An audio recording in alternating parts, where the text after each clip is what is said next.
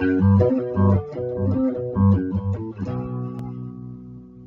kids, this is Ivan. How you doing? You know, it's cool as I check out other vloggers channels and read blogs, etc. I get to have my thinking challenged all the time because although these other people and I might be like-minded, they have different experiences, different perceptions, different takes on stuff.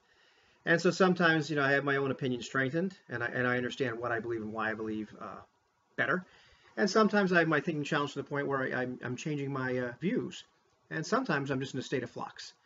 And so I'm not really sure where I am with this particular one, but if you've watched my videos lately, you know that I've been, going through a lot of RuneSlinger's videos. And although I subscribed to him some time ago, I'm kind of going into depth in his channel and reading, looking back at all the stuff he's talked about. And so he talks a lot about immersion and things that will break the verisimilitude and the consistency of the game world and traps to avoid. And so I want to talk about something that I've mentioned in the past, way in the past, I think. That's something about like sandbox campaigns, or games where when you're world building, and I'll tell you, I'm not the best world builder by a long shot. There are people that are much better at it than I am. I'm okay, but there's people that are just incredibly creative, or they have a passion for it, and I don't have a passion for all those little details, and I'm not as good at it as they are. Um, but as you're world building, the tendency is you have this little epicenter for where the characters start, and then as you go farther and farther away from that epicenter, the world becomes fuzzier, as a game master, because you don't know what direction they're going to go into. There's no real plots, there's no real arcs, so you're not sure where the players are going to go. And as when you're me, you wonder to yourself, well, how necessary is it for me to flesh things out entirely? And there's a continuum you could lie on. Where are you on that continuum? And the problem is, if you don't flesh things out enough, if you don't prepare enough, then you run the risk of A, just being totally caught with your pants down, um, or also B, having what you come up with on the fly be inconsistent. And I don't mean just like you forget names and places and how it all ties together, but it doesn't make as much sense as a whole. On the flip side, I think the trap you fall into, and I've certainly fallen into this trap before, is you spend so much time putting some detail into something. If the players don't choose to interact with it, you kind of almost want to railroad them there somehow because you're so proud of it. Or maybe you're not just that proud of it. You're just like kind of like after spending that much time on it, you're like they've got to go there. They've got to interact. This stuff is important, right? You know.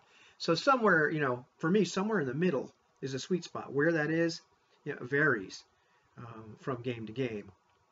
You know, he mentioned about Blackleaf having other ideas, but that's another video. I don't want to make this one too long, but challenge my thinking there a little bit, or just maybe think a little bit more because, well, I'll get into that later. Um, but that's an important for me. That's an important thing to keep in mind all the time as a game master is when running a campaign like that. Like how much do I want to put into it? And I'm a fan of the events, the world events are going to take place. Like I know some things are going to happen no matter what.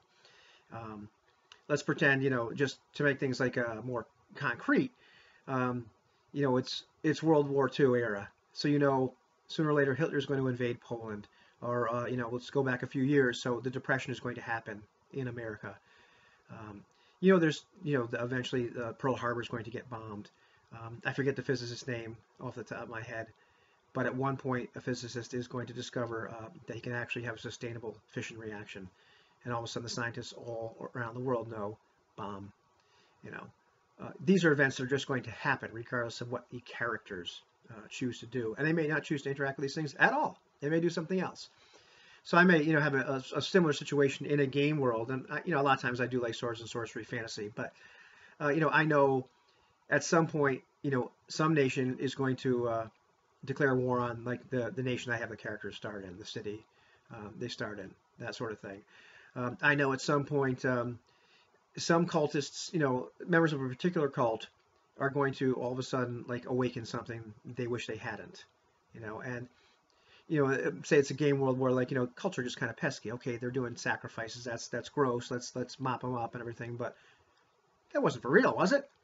So I know that that's going to happen at some point. I may know that there's going to be tensions between a couple of different nations, or you know, you get the idea. There are some world events that are going to go on regardless. of what the player characters do for the most part, and they can choose to interact with them or not.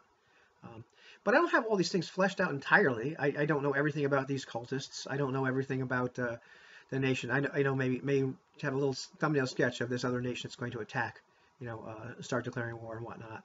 And the players might have the ability to really affect events eventually. Although I do prefer things where things are bigger than they are.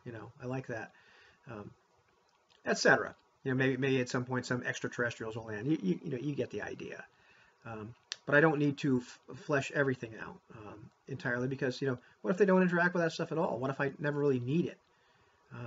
Do I really want to put that much effort into it?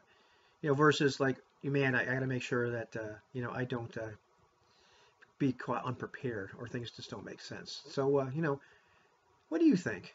Where do you like to fall in that continuum? Let me know.